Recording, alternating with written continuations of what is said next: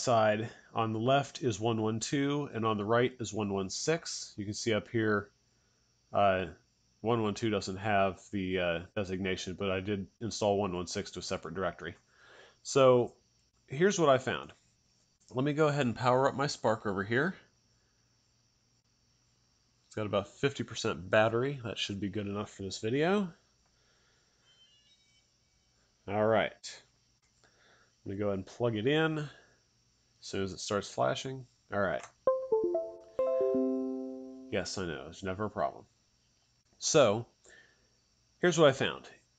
Everything here is stock with the exception of 1.1.2 has the main.js edit, and 1.1.6 has the app.asr change in it.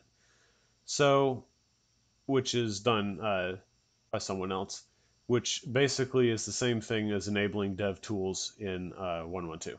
So here in 1.1.6, as you probably know, if you start it up, we have all this. They're hard coded to stay one and true, and I was able to get over here these. I've since backed off of one of my old versions, which is not included in this video, but that's right. I had Ground Station, as far as I could tell, pretty much working. Auto test never really did anything, and developer tools opened up a list of 3 things, but it's not what I wanted. So basically, if I go leaving this as 1 and true and go in here,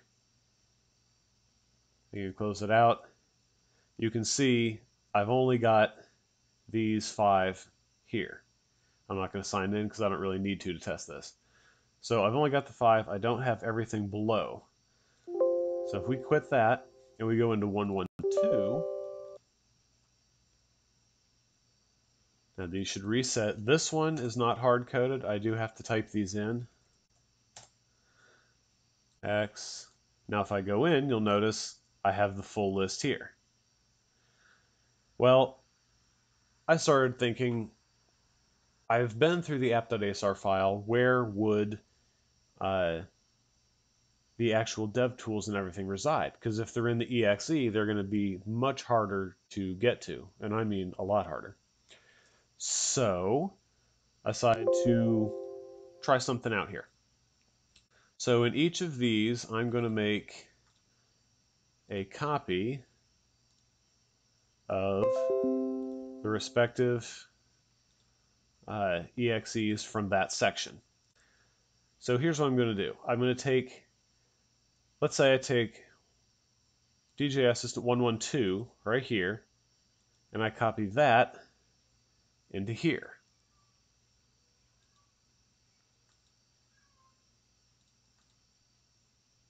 Okay, so now I have 1.1.2's exe, but all of the files, including the app.asr file from 1.1.6.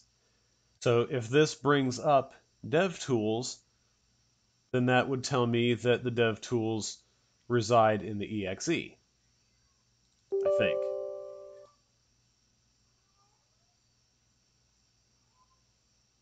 Okay, so as the app.asr file has them hard-coded to 1 and true, and notice I'm in 1.1.6 because it's not looking at the exe, it's looking somewhere else, because remember I copied over from 1.1.2.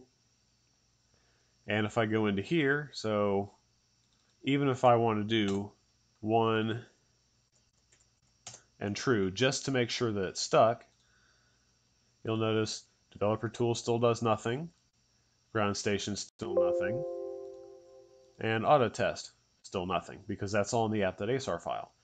Here, I still have the 5. Okay, didn't work. I actually see that as good news.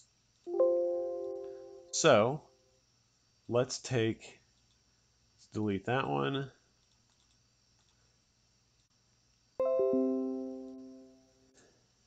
And we'll rename it back so that we're back to where we were.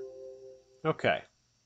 So now what if I take the 1.1.6 exe and copy it over and replace the 1.1.2 exe. So basically what I'm thinking is that